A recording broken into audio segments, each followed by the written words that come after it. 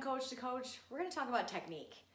Now, I know that this might seem like a given, right? You've been coaching a long time, or maybe you're just beginning, but you know skating.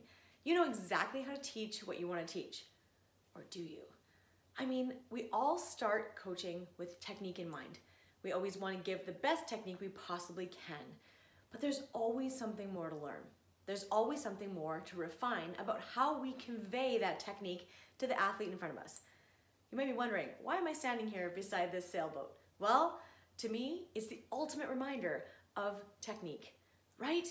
You have a boat, you have the wind, and now it's all about the set of the sail. How you set your sail is going to determine how fast you go in the water, how much energy you save, and of course, how soon you get to your desired result and outcome, or destination in that case. Here's the thing, technique is something that needs to be continually refined.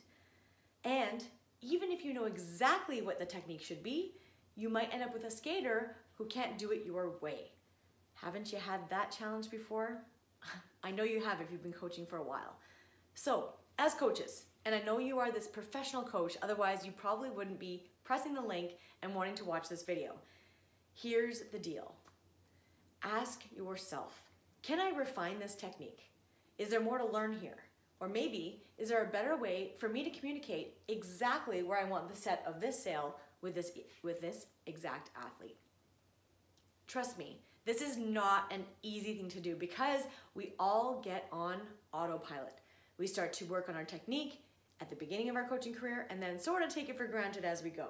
But technology changes and communication styles, and of course the skater in front of you is new to the experience. What if your technique even just changed so that you could get better results quicker?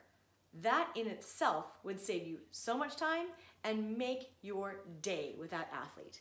So no matter what you're teaching, a jump, a spin, a piece of footwork, ask yourself, is there a better way? Is there a different tweak I can make with the set of my sail?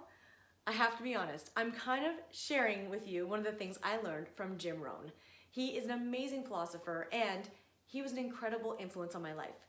And when he used to say the set of the sail, he was also talking about one's attitude and how you show up in the world. And in fact, a coach like you who's super professional and wants to learn more about technique has a great idea of how to set your sail. So until next time, that is my tip to you, and really just my heart opening up to let you know that it's okay to ask questions, to stretch, to keep learning, to keep growing, and even to change what you think about your technique. Until next time, coach to coach, ask yourself, how can I set my sail?